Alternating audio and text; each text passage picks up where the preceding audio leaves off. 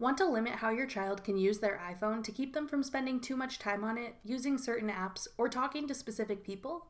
I'm Jessica from techboomers.com, and in this video, I'll be showing you how to set up parental controls on iPhone. Now let's get started.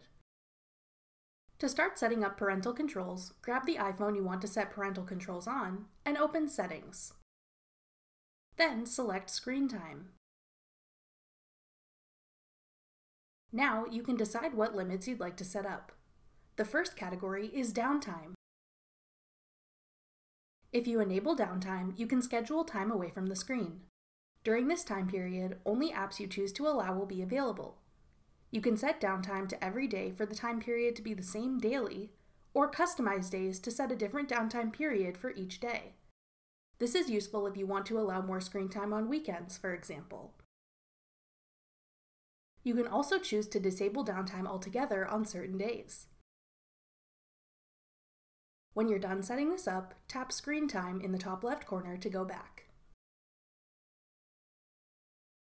To choose which apps will be available during downtime, tap Always Allowed. First, you can decide which contacts your child is always allowed to communicate with. If you like, you can select specific contacts, such as only immediate family members, to always be allowed. The phone app will always be allowed so your child can make calls in the event of an emergency. By default, Messages, FaceTime, and Maps will also be available. You can choose to remove any of these from the allowed apps list if you like. To add other apps to the allowed list, scroll down and tap the plus sign beside any app you want to always allow access to.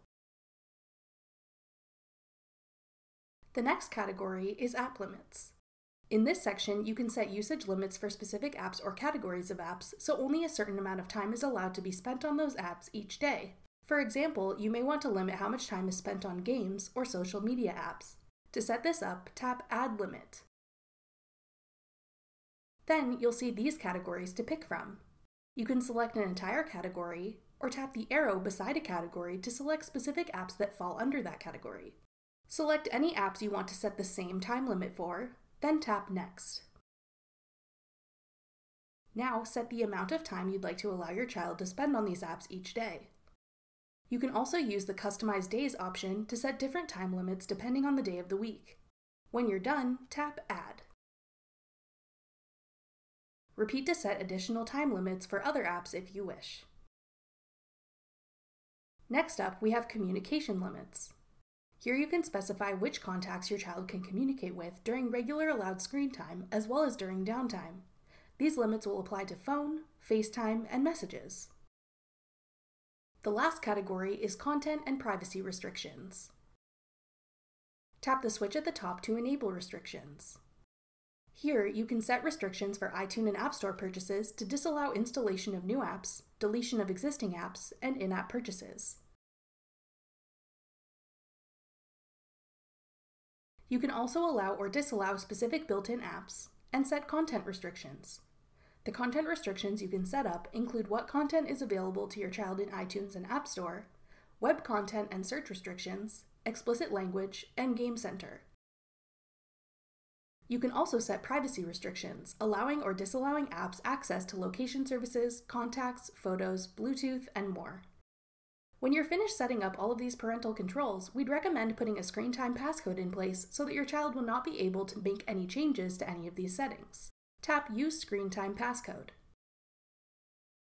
Then enter a 4-digit passcode and enter it again to confirm.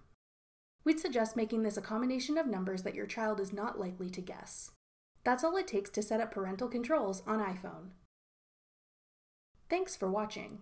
If you found this video helpful, we'd love it if you'd hit the thumbs up button below and subscribe to our channel. We put out great new tech tutorials twice a week, every Tuesday and Thursday.